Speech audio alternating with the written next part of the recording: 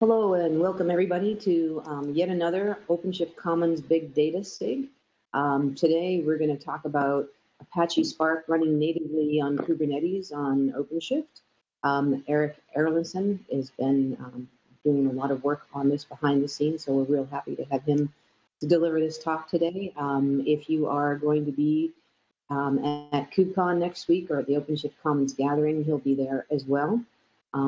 If you haven't heard about the OpenShift Commons gathering, time is coming up soon. It's next week, November 7th, the day before KubeCon starts, which is November 8th and 9th. So ping me in the chat, and I'll make sure you have the details on how to get a hold of us and some passes to get there. And so I'm going to, without further ado, let Erik start. The format for this whole session, it's a SIG session, is that we're going to let Erik give his talk. You can ask questions in the chat, and then I'll open up the mics after the talk, and we can have a conversation. So without further ado, Erik, take it away. Thanks, Diane. Good morning. My name is Erik Erlandson, and I'll be talking about running Spark natively on Kubernetes and OpenShift. I'm a software engineer with the Emerging Technologies Group, and I'm working on the DICON project, of which this work is a component. And here's the various email and Twitter handles you can reach me at here. So I'm going to begin with some very brief review of some properties of Apache Spark. It's in the business of being a commodity scale-out compute model, which is to say it, runs compute on many cheap machines. It's based on a declarative computing formalism, so you tell it what to compute, and its job is to figure out the details of how and where. And it does all this based on a data structure called the Resilient Distributed Data Set, the RDD. So what does the distributed component mean? It means that you have a logical view where you have an application and it's working with a single monolithic data set. But in reality, the physical situation is that your app is running on a master process, and your data is actually being shared across different executor processes. So anybody familiar with Hadoop will be pretty comfortable with this idea. What does the resilient component mean? So RDDs all contain their own compute lineage. They know how to recompute their values. Furthermore, they're immutable, which means essentially that when you compute them, they're referentially transparent. There are no compute side effects. So these two properties combine to make recovery of lost data very, very easy. So what does this look like in a concrete example? Suppose I have here some integer data residing on some executors, and I want to apply a function to it to double all those values. So the master ships that function off to all the executors and then executes, and you can see that it doubled the data. So what happens if, say, an executor gets lost? The master knows how to recompute this. It basically, once it finds another executor, it produces the original data, reships the function, and reapplies. So this situation is a good fit for pods in a container management system. You can have your application running on a driver pod, and each executor can also occupy its pod. Now, it's not perfect, but it is good. The reason it's not perfect is because executors are not quite pure cattle. Each executor, as you can see from the previous example, has different parts of the data. However, it's still a good fit because Spark is able to recompute the lost data. And so if you happen to lose an executor pod, Spark will recover that if you replace it. So it acts almost like cattle, just not quite. That is really all I'm going to talk about Spark. Anybody who knows will know that's a whole universe unto itself. So here are a couple of breadcrumbs for learning more about Apache Spark, and also learning about my group's vision for Spark running on Kubernetes and OpenShift. So in a diagram, how does this submission work? You have a client, which might be running on, say, just a terminal outside of your cluster. And it spins up a driver pod from outside. And in that, it's running a scheduler backend, which is a component of Spark, which is semi-pluggable. And its job is to spin up the actual executor pod. So the scheduler backend is essentially managing executor life cycles. Now, what does Spark on Kubernetes currently look like? It's a collaboration we're engaged with some guys at Google. Upstream, the intent is for it to be a new Apache Spark sub-project, kind of like a Mesos support is now. The code is using the Fabricate Kubernetes client library. And architecturally, it's basically producing two new scheduling subclasses, the Kubernetes cluster scheduler, which is in the business of creating the driver pod from outside the cluster. And then the Kubernetes cluster scheduler backend is actually running on the driver pod from inside, and it's creating the executor pods. So the cluster submission parameters relating to OpenShift are, of course, the cluster URI, which is just your API endpoint. And then, of course, you have to give it a Spark image, which is used by both the scheduler and the backend. And those are for producing pods having container images that have Apache Spark installed on them. You also have to give it a namespace, which you can default if you're just in like Kubernetes, but in OpenShift, this really matters. And of course, it's used by the submission client. And the scheduler defines scope for authorizations and supports non-admin submissions. And lastly, you also want to give it a service account name, and that's used from the driver pod inside by the backend. And it authorizes that pod to actually create the executor pods. So at this point, I'm going to break out of this for a minute and give you a very short demo. I have here queued up a Spark submission and a running cluster. And you can see here I am giving it the classic Spark Pi application, which is like Spark's Hello World. I'm giving it the namespace, which is just sort of the usual my project. Here's the images, which are some custom images that I spun up for running on OpenShift. And it's synced up, of course, with the local Spark build on my machine.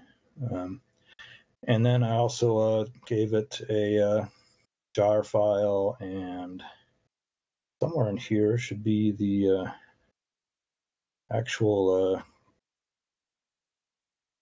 name of the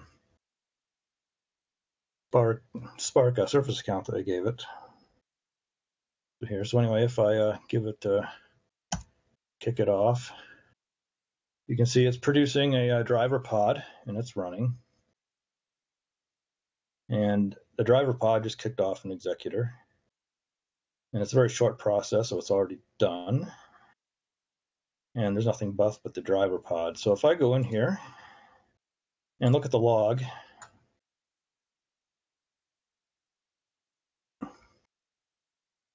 somewhere down here far enough, you should see the value of pi being output.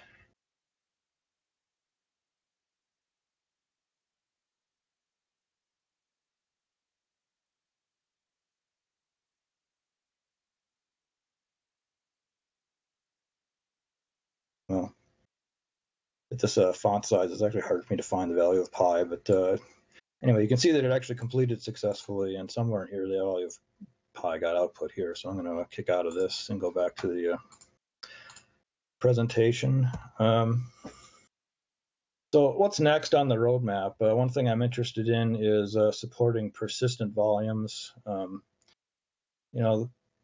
It's an important feature from OpenShift's point of view, and you've got to give it some kind of persistent volume claim from the command line and some corresponding mount point.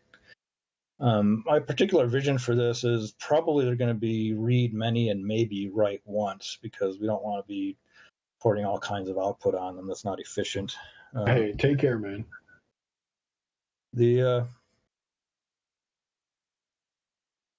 So I think another byproduct of this is if you have your data mounted this way, you can actually push your volume secrets to the cluster, and users don't have to get involved with that. Now, non-persistent volumes are, of course, also an option, but you have to give the secrets at submission time. There's a whole bunch of interesting options for executor pod management. You can use a straight replication controller for just static executor scaling. If you want elastic executors, horizontal pod auto-scaling ought to work really nicely, provided we can get the right custom metrics going. If you want to support elasticity plus multi-tenancy and like fair sharing across applications, I think you're going to have to use a custom controller to do that because it needs a bit more global information. And also, I think, this is basically working purely from the command line currently, but, you can obviously kick off a driver pod from a console running on OpenShift. The current Oshinko project, which my teammates have been working real hard on, is, a great model for that kind of capability already. And lastly, the state of the code here. The base branch is by this fellow Anirudh Ramanathan, and he's working out of Google. And I've been posting my updates as a pull request, and the actual images are on my Docker account there. And that's it. Thank you. Perfect. Can you tell me a little bit more about the Oshinko project and what that is? Yeah, Oshinko is, let the teammates stop me if I start saying things that are wrong, but it will spin up a Spark cluster from inside the console, and I think you can also now run apps against it. It's not working exactly natively. What it's doing is producing a static standalone cluster using pods. It looks fairly similar to what I did, but it's not driving it from down inside the code. It's sort of working on it from exterior. Okay, cool. Look forward to seeing that soon. So I'm going to open it up for questions and unmute folks. Michael, you're unmuted, and Trevor and Will B, I've unmuted you. If you want to add some other stuff from your point of view on the team. And if anybody else would like to get unmuted, just raise your hand and chat, and I'll do that. I agree with what Erik said about Oshinko. That was pretty right on. So this project is still a work in progress from what I'm gathering. Are you looking for more people to test it and contribute to it? How are you looking to get feedback on it? That's a great question. I think you could actually use it. It's now, like I said, I got it working properly against OpenShift, and so if anybody is interested in actually, dog fooding this, definitely get in touch with me. I think you could actually do that. And you'll be at the upcoming KubeCon event, so I'm sure we'll get a few people interested in that, and maybe we can even get you into the Red Hat booth to do a demo of it there if people want to check it out. Okay, if there's any other questions for Erik at this point, anyone's got some?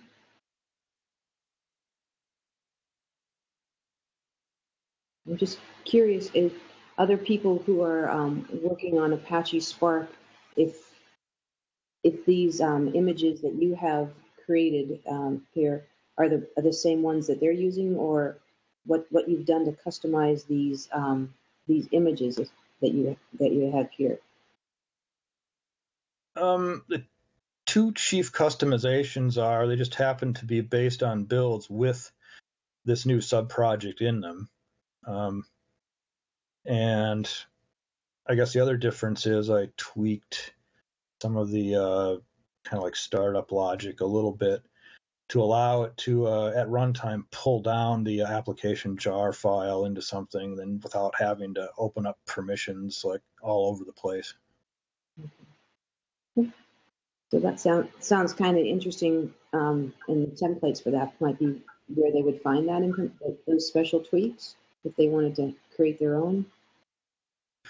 I guess I didn't put this on here, but if people are interested, just reach out to me and I can show you. I also have a branch of the OpenShift Spark repo where my little customizations on the Docker file are, and I can show people where all that is and how to build this stuff. It's relatively standard except for the existence of the new subproject. That sounds like a good idea. So I think it sounds like good fodder for an actual blog post, and to get something up there in writing in the doc set as well. So we'll have to work on getting that once it gets a little bit closer to production time. And do you expect this to be something that's in a production release? I think, well, based on the classic model, we're going to have to basically put this into an official Apache Spark PR at some point, and then they're going to have to, get it onto their roadmap. And it's not clear to me how long that cycle is going to take. Yeah.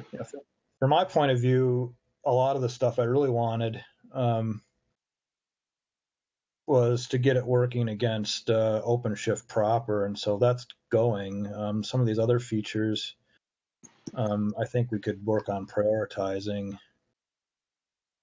and try to get this as a PR, pretty soon. And I'm not sure, I'm not totally sure what Google wants to see over and above what's currently there. And that'd be interesting to get Arinda to come on and talk about his work as well. I was really hoping that these guys would be at KubeCon, but neither of them are going to be. So. Well, then what we'll have to do is reach out to them and get them to come and do another talk sometime in the not too distant future on this and see where they're going. But and then I'd love to get something that showcases the Oshinko work up and available for people to take a look at as well. So if you can put up the slide with your contact information in it, again, maybe that was your very second or third slide, so people can find you. That would be great, and we can end on that. And there you go. So if folks want to find Erik and work with him on this project, this is how to get a hold of him. He will be at the OpenShift Commons gathering November 7th in Seattle, and he's also attending the KubeCon event that's coming up. So please look for him there, and if you can't find him, find me, and I will help you find the other members of the OpenShift Commons Big Data SIG. Will Benton is giving one of the talks on the day, and there'll be an OpenShift Big Data SIG lunch meetup. So definitely bring your questions and come join us there. Hey, Diane. Yes. Yeah, this is Mike McEwen. I'll put a link in chat here to a video I made that shows Oshinko and one of the applications we've been working on. This is for a talk I'm giving at Apache Big Data in a couple weeks. So if people want to see like Oshinko working or something, that's they can watch the video. All right, there you go. That would be awesome, and I will add that into the blog post that goes out and the email to the Big Data SIG, so people can find that. Okay, cool. All right. Oh, and it's on Vimeo. That'll make it easy. All right, guys. So thanks again for Erik for taking the time today to do this talk, and we will see you all in just a few days in Seattle. So I'm looking forward to that. Take care. Thanks.